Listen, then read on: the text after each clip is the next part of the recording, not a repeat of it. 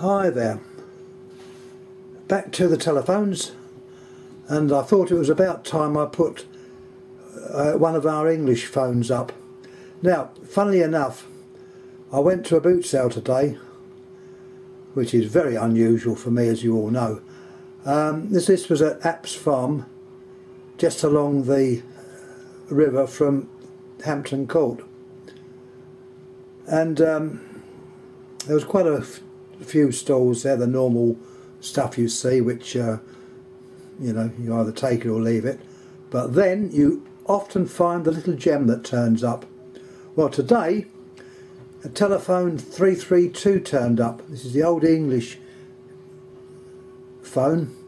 It was based on a Swedish design, which I will show an example of in a future video.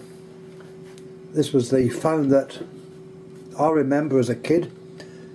My grandfather had one of these, and when I joined the other GPO as a job in when I was about 16, 17, these were phones that people were having taken out and replaced with the 706 version, the crappy plastic one, which was sort of based on the American 500 set.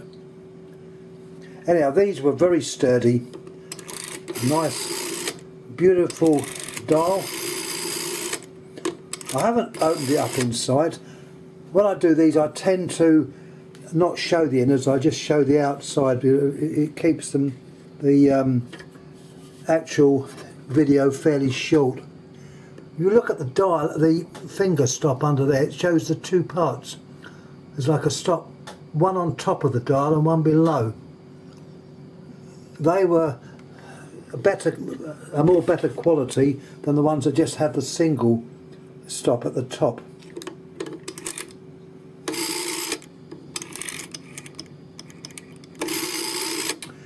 Anyhow, I saw it on the person's stall. Had all kinds of odds and ends, a lot of it being junk.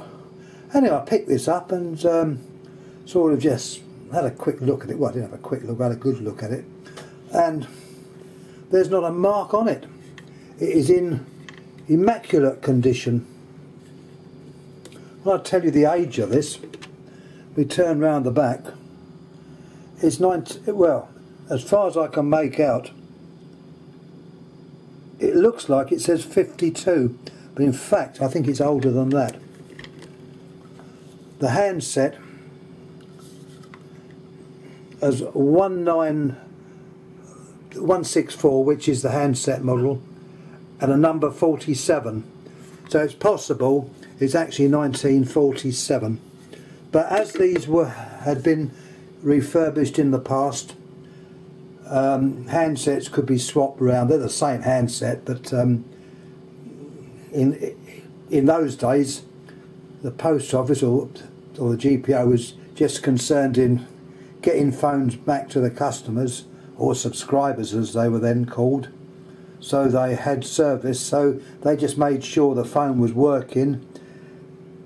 They buffed the instruments up a bit of polish, and made sure they were working well, the bells were working. But as I say, this one is in very good condition. You expect a bit of wear, it's only to be expected after that length of time, but I haven't touched it at all. This is as I found it at the boot sale. This version doesn't have the little drawer. Some versions had a drawer which you could pull out, where that section piece was like a drawer, but in this case it's just a blank. You can change the base for one with a door. It was held on by 4 screws.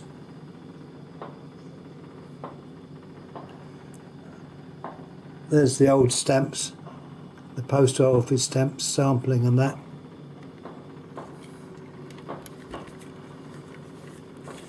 Anyhow, one nice little telephone, and I didn't tell you how much I paid for it. £35, which is a very good price. on eBay these can fetch quite a lot. I don't know why, but they do. Anyhow, that's the phone.